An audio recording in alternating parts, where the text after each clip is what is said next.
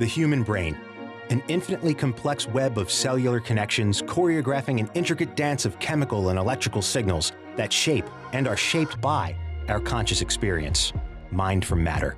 If that sounds philosophical to you, well, it is. But for the millions who suffer from depression, it is also the foundation of a revolutionary new science combining medicine, brain-computer interfaces, machine learning, and Kafui Dzirasa's unshakable resolve to find a cure.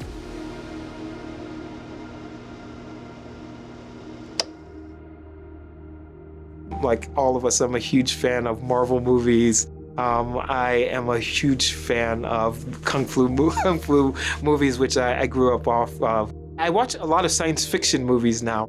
And were Dzirasa's career a movie, the opening act would have its own sci-fi twist. University of Maryland, Baltimore County engineering undergraduate Kafui Dzirasa quits a future in the fuel industry to search for a new purpose. He reads about a monkey trained to control a robotic arm through a machine that reads its thoughts.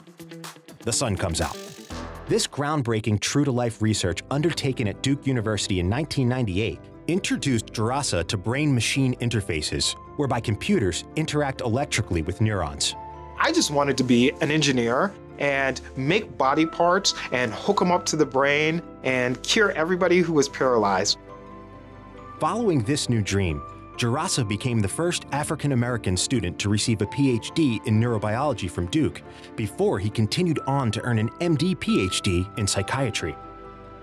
Ultimately, Dzirasa's dream would evolve after a close experience with two patients suffering from severe depression, one with insomnia and weight loss, the other sleeping excessively and gaining weight.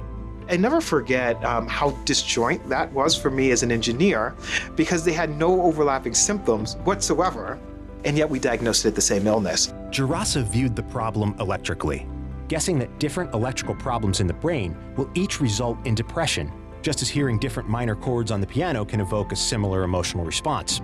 It would explain why treatment with current medications can take months of trial and error. Dzirasa wondered whether a brain-machine interface could do better. And I had this idea that instead of creating these neuroprosthetic devices to fix arm movements, I could create prosthetic devices that would target the mind and the soul. Dzirasa got to work making science fiction reality. His neural interfaces record the brain's electrical signals over time, while other techniques simultaneously monitor behavior. His machine learning programs then pore over the mountains of data, identifying neural circuitry associated with symptoms.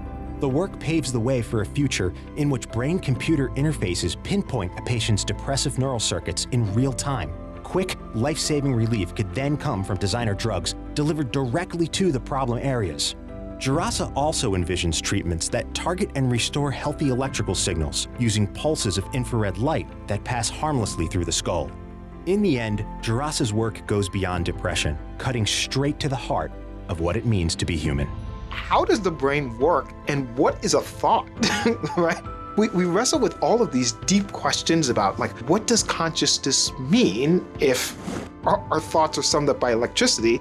And what does it mean about the consciousness of other things that create and process electricity? I think beginning to answer those questions will unlock a lot about what it means to be human, but also give rise to potential new understandings and treatments for psychiatric disorders.